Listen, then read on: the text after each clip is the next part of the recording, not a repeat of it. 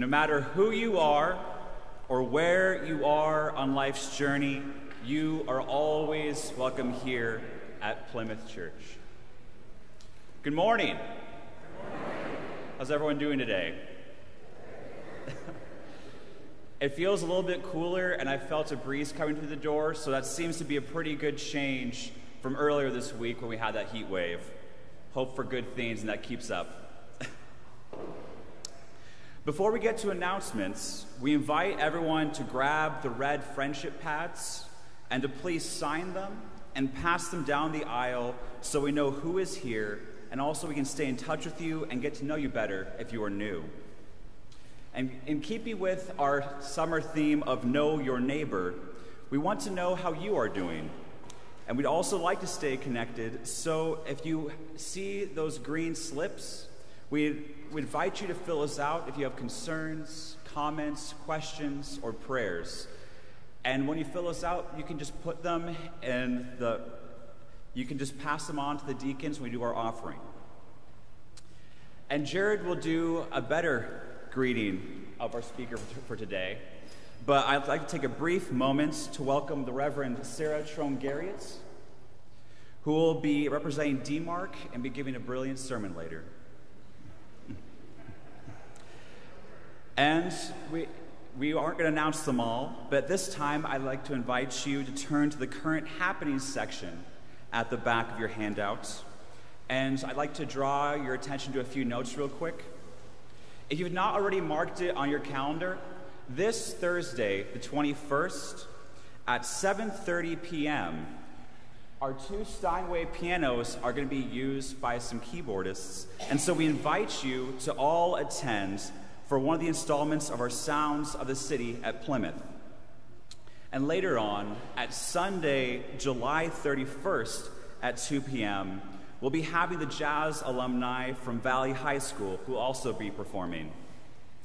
And this will also get announced later, but to celebrate the work of DMARC, 100% of the non-marked donations from today's and also yesterday's services will be going to support DMARC and their ministry.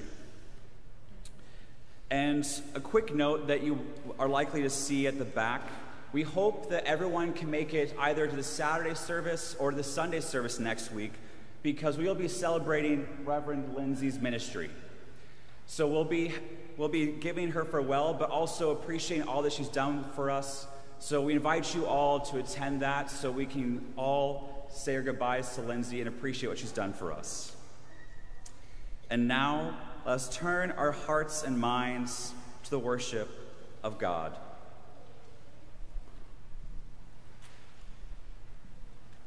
Today is the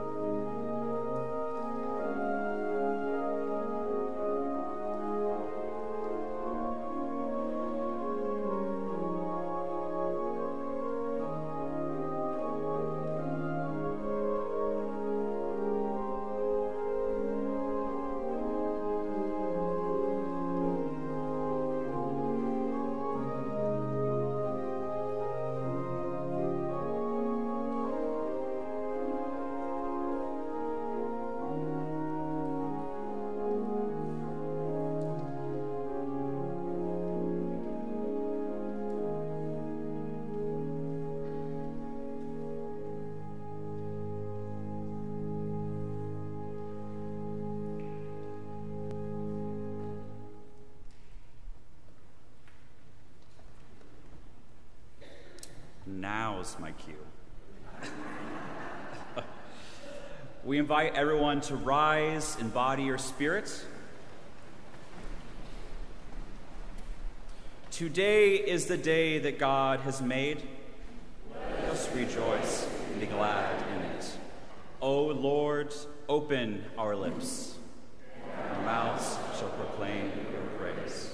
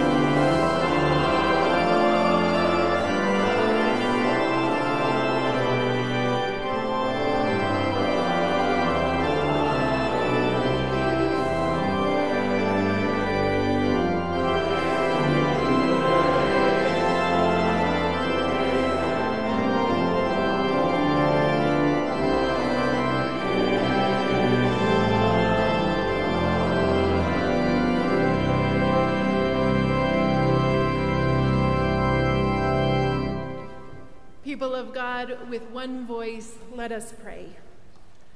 God of perfect love, to know you is to know love. You created us to live in community, one with another. Help us to see and know our neighbor so that we might better love them, even as you love us. We confess that we have failed to be faithful to you. We have not loved you with our whole heart. We have not loved our neighbor as ourselves. In your compassion, forgive us for the things we have done and the things we have left undone. As we gather to worship together, renew us and shape us into a people who know you and love you. In your name we pray. Amen. People of God, hear the good news. Our good and loving God loves you just the way you are and loves you too much to let you stay that way. Even now, God is working in you, with you, and through you for good. Yesterday is gone, and by the grace of Christ Jesus, all the ways we have missed the mark have been wiped clean. By the power of the Holy Spirit, we are empowered to start this day fresh. Thanks be to God, we are a forgiven people. Alleluia and amen. And now in thanksgiving to God and as a sign of love to our neighbors, let us share signs of God's reconciling love. The peace of Christ be with you.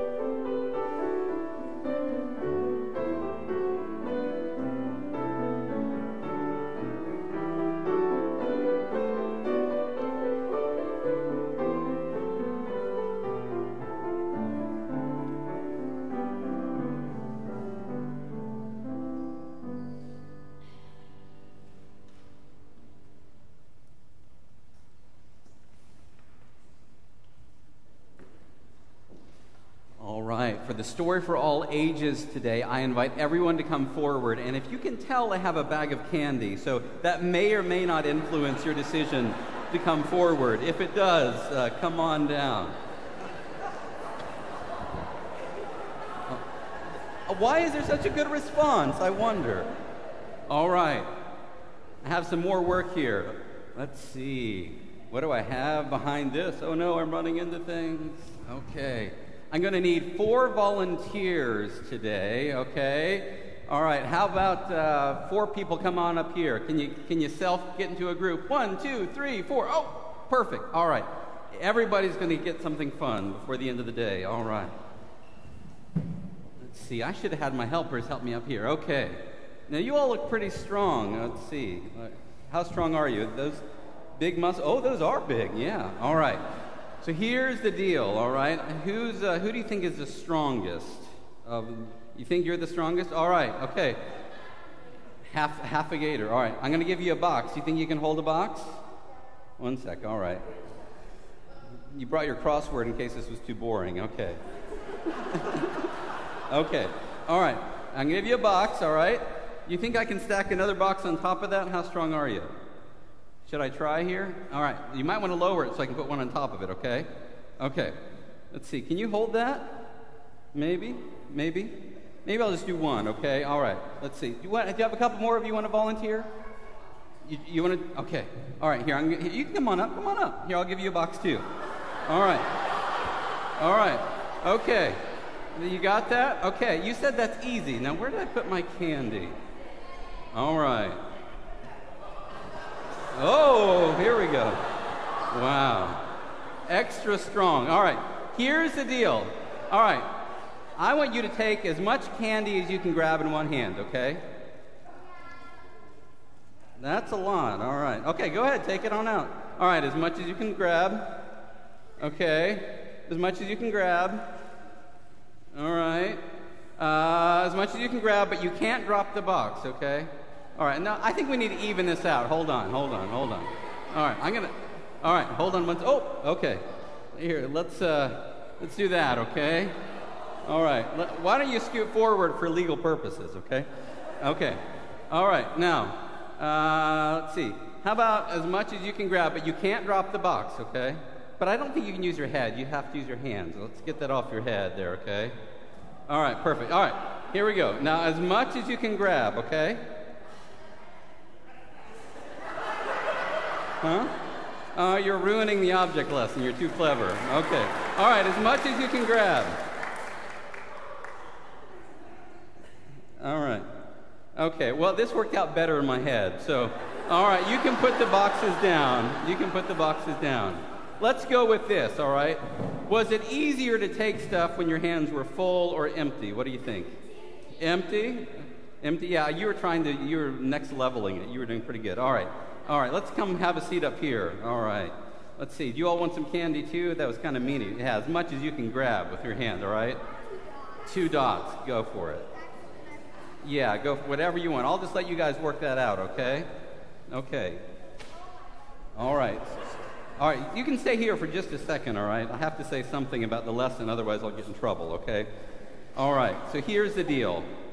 In today's sermon, Pastor Sarah, which is sitting back over there, she's visiting with us today, so you might not have seen her before, but Pastor Sarah is going to tell us about a story that Jesus tells. And Jesus sends out his disciples, his friends, out into the community, and he says, whenever you go out from place to place and city to city, don't take anything with you. Now, why wouldn't they take anything with them? What do you think? Any ideas? When they go visiting people and making new friends? Jesus wanted to make sure that when they go out into the community, that they think that what? Somebody could steal something, okay. You can be thinking about the things that are getting stolen. Jesus wanted to make sure when he sends his friends out into communities that they're able to receive the kindness of other people. Are you filling your pockets? That's extra good, okay. They're more creative than we give them credit for, good. wants to make sure that when they go out into the communities that they're able to take in the things that are good and the kindness of other people. And here's the thing. Here's what I was trying to do. Sometimes we're so busy carrying our own stuff, carrying all the things that we're thinking about and all the things that we're worried about, all the things we're worried about other people maybe taking from us. Maybe we're so busy with that we don't have our hands free to take in the goodness of God. And so the reminder from this today is to think, as we listen to all of this that Pastor Sarah is going to bring us, is to say, think about what's going on in your life and make sure that you're always able to see and take in what is good. Does that make sense?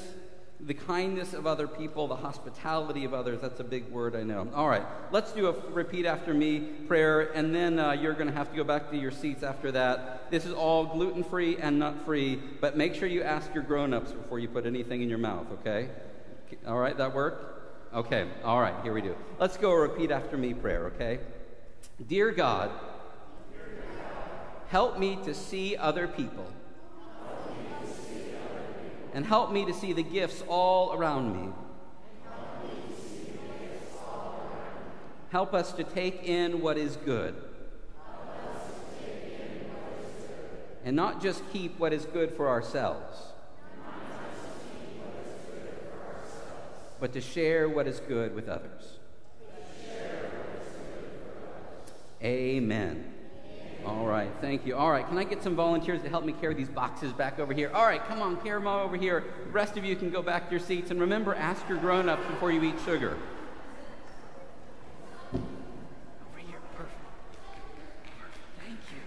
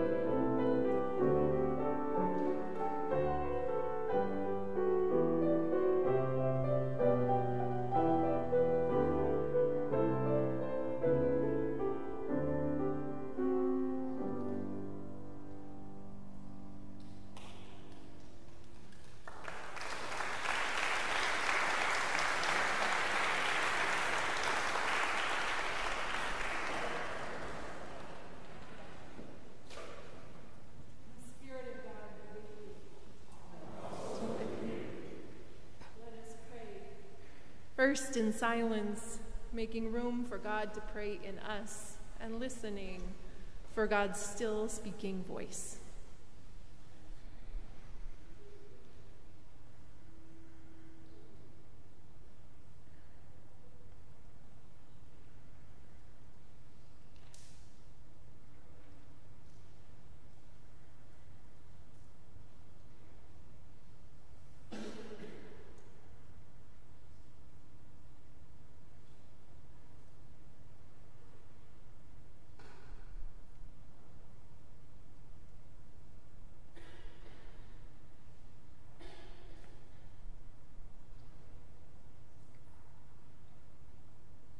Holy One,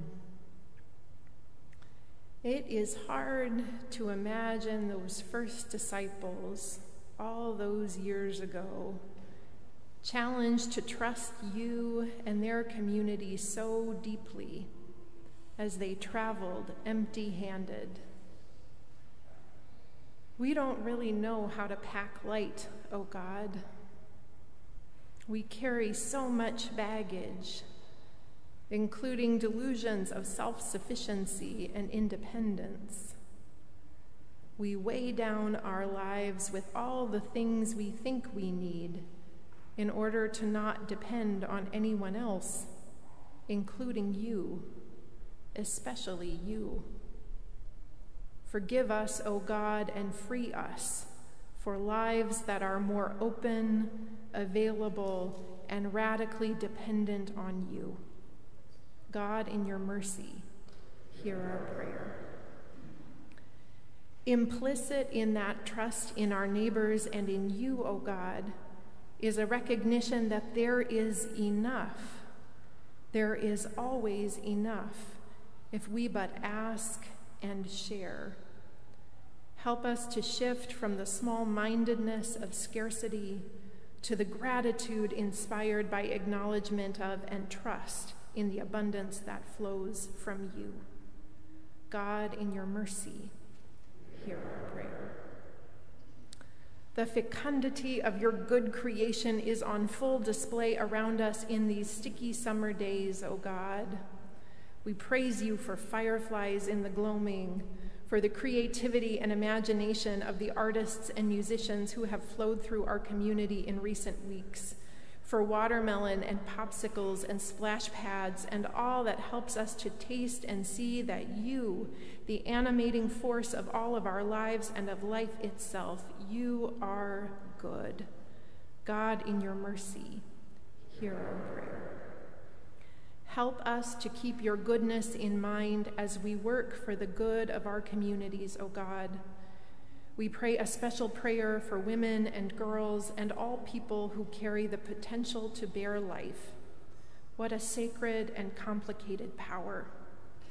We pray for all who feel disempowered and endangered by the recent stripping of rights, that they may know courage and access to the care they need and the trust of their communities. God, in your mercy, hear our prayer. We pray a special prayer for the family and friends of Jayland Walker and all who are grieving loss due to racialized violence or violence of any kind. Pour out your peace that passes all understanding on them. Buoy up their souls.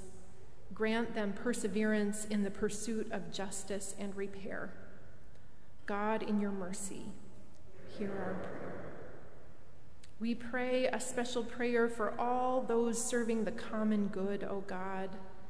Teachers, legislators, healthcare workers, pastors, first responders, mental health workers, journalists, community leaders, artists, scientists, and all who are swimming against the current, working in public and private in ways that are big and small for the flourishing of life. Grant peace to the suffering, comfort to those who mourn, encouragement to all who strive for justice, protection to those in danger, shelter to the unhoused, food to the hungry, and renewed vision to all whose spirits grow faint, thirsting for you.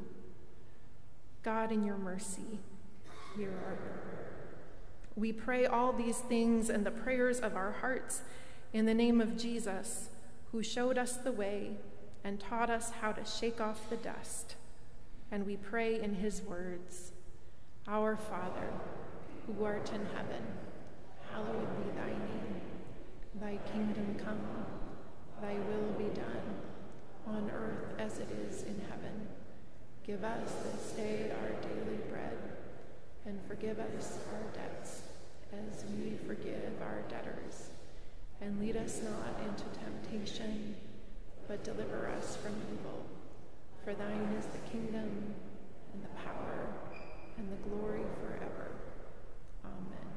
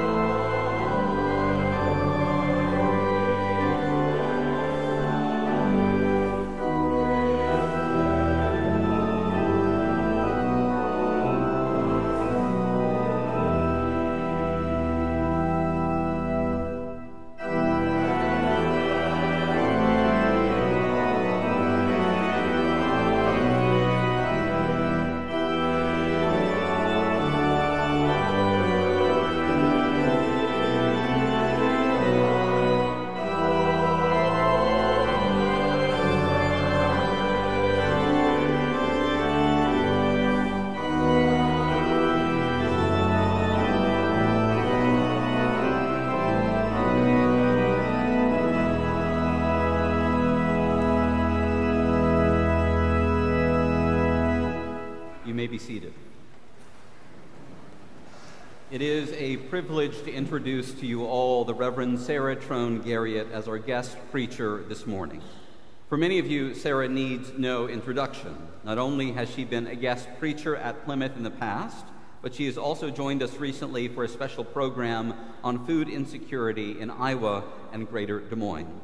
Many of you know Sarah from her work in state legislature, as a pastor, and for her public voice in our community. Sarah is specifically here with us this morning on behalf of the Des Moines Area Religious Council, or DMARC for short.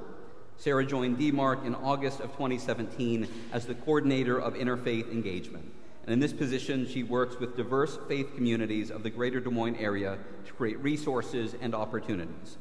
As we continue our Know Your Neighbor series, I'm grateful we're hearing directly from the organizations we're supporting and sustaining in our very own community. Please give a warm Plymouth welcome to the Reverend Sarah Trone Gary.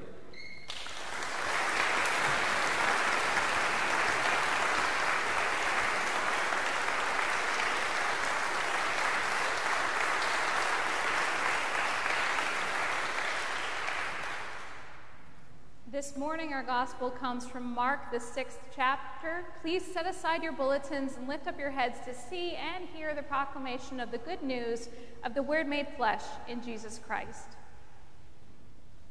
He called the 12 and began to send them out 2 by 2 and gave them authority over the unclean spirits. He ordered them to take nothing for their journey except a staff. No bread, no bag, no money in their belts, but to wear sandals and not to put on 2 tunics. He said to them, "Whenever you enter a house, stay there until you leave that place. If any place does not welcome you and they refuse to hear you, as you leave, shake off the dust that is on your feet as a testimony against them." So they went out proclaiming that all should repent. They cast out many demons and anointed with oil many who were sick, and cured them. The Gospel of the Lord.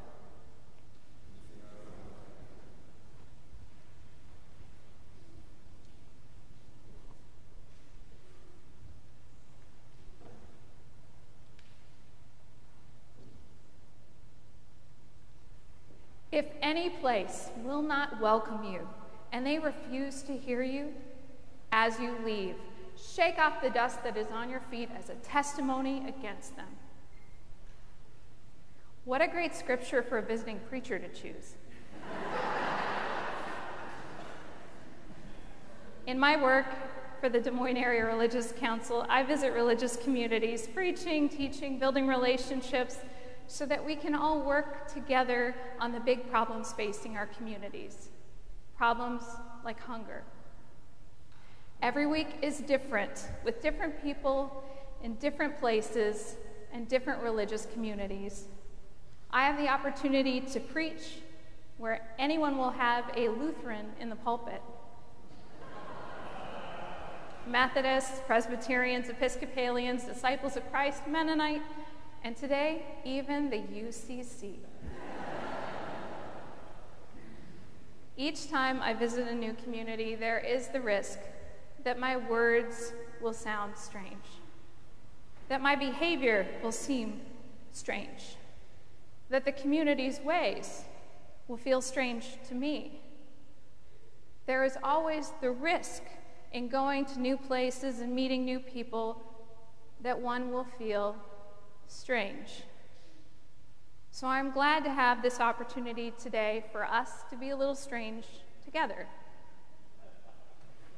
I've had a lot of practice at being a stranger. I like to say that I'm a professional stranger. I have lived in many different communities all across this country, 9 different states, starting over to build a new life there each and every time. I was a pastor in a country church in rural Virginia. When I looked out the windows of that congregation, I saw sheep in the fields. And I was a minister at a big suburban church in Clive, Iowa. When I looked out the windows, I saw Whole Foods and Best Buy. I was a hospital chaplain in Philadelphia and Chicago, each and every day walking into the worst moments of people's lives. And in 2020, I was elected to serve as the Iowa State Senator for Windsor Heights, Clive, Waukee, and parts of West Des Moines. Working in state government at the Iowa Capitol may be the strangest experience of them all. And because of that, I have knocked on the doors of thousands of strangers just to say hello. And not all of them are happy to see me. Those who have been a stranger know what it is like to be welcomed. And strangers also know what it is like not to be welcomed. This is the most important lesson that Jesus teaches his disciples before they begin their ministry together. He wants them to experience being a stranger. So he sends them out with nothing. No bread, no bag, no money, only one change of clothes, so that they must rely on the hospitality of strangers. They have no choice but to look to others, to look to strangers for food, for shelter, for safety. And because of that, they learn about welcome because they receive it. They know what a stranger needs to feel welcome because they have experienced it. They will have to ask for help, and because of that, they will know how to help others. By being welcomed, they learn best how to welcome. And just after this lesson, as soon as they return, the people are coming. Hungry crowds of thousands, the sick, those in need of healing, the outcasts, they will all be coming. And Jesus needs his disciples to know how to receive them. When Jesus sends the disciples out with nothing to take care of themselves, they will also encounter people and places that do not welcome them. They will experience rejection, and they need to be ready for that too. Because they will be going out into a world where their message of the kingdom of God will sound very strange when compared to the kingdom of this world. They will be rejected. Their message and the healing they bring, the freedom they offer, will be refused. And they will need to learn how to move on, how to keep going. They need to practice letting go so that they do not become bitter or vengeful. Jesus is sending them to share the good news with the world, and he doesn't want anything to stand in their way or hold them back. As Christians, as disciples, the first and most important lesson that we can learn is how to be a stranger. So how strange is this community? How strange are you, people of Plymouth? What are your own experiences of being welcomed or not being welcomed that can empower this community to care for a world in need? Because people are hurting right now. During the pandemic, our food pantry network went from seeing 19,000 unique individuals every single month down to 10,000. Because during the pandemic, there was so much help available, and it was working. Cash for lower income families, enhanced unemployment benefits, a monthly child tax credit check, expanded SNAP food assistance benefits, free school lunches and breakfast for everyone. Child poverty and child hunger was dramatically reduced. But now, most of those helps are gone. And the hurt is roaring right back. This month, our food pantry network has served 1,000 people each day we've been open. Every day we've been open, we're almost back to assisting 19,000 unique individuals this month. The people are coming. The hungry, the sick, the ones in need of healing, the outcasts. Jesus is sending them to us. He is sending us to them. And the ones who will be ready to go out and meet people where they are the ones who are okay with things getting a little strange. The ones who will be up to the task to welcome in the ones who show up are those who have been strangers in some way at some point in their lives. So I thank you for welcoming me today and letting us be a little strange together. Because it is a strange thing to offer your entire offering to help those in need. As a Lutheran, I think it's a little strange that you were clapping in church, but we won't talk about that right now. It's good for me, too, to be here. I give thanks for the ways that this community can invite others along in the work that Jesus calls us and sends us out to do. Amen.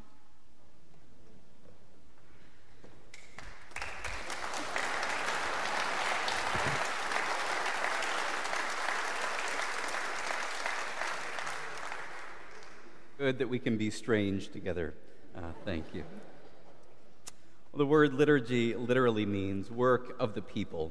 Whenever we come together, we have good work to do. Perhaps the idea of coming to church to do work doesn't sound right, and yet the work we do in this place changes us, it shapes us, and it reaches out into our community. If we're doing our work or our liturgy faithfully, we'll be a people able to name what is both lamentable and joyful. We'll be a people that can care, share, and transform. We'll be a people layering on health in a world that isn't as whole as God longs for it to be. Every week, as a part of our work together, this includes giving. In this, we are to be reminded that all we have received. It is always, always all a gift. Whether we've acted with gratitude or not, all of life, breath by breath, is always a gift.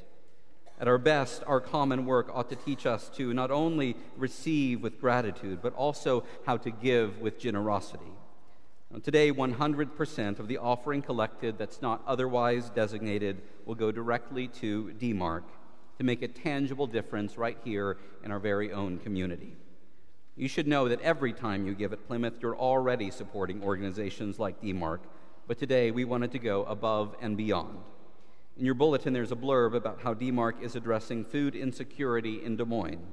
The DMARC Food Pantry Network, established in 1976, consists of 14 partner pantry sites, 20-plus mobile food pantry sites, and a no-contact delivery service, and numerous community partners. It is the largest and oldest food pantry system in the state of Iowa. Plymouth, we have good work to do. May we all give with generosity when we can, as we seek to be a people who know, care, and walk with our neighbors. Thank you.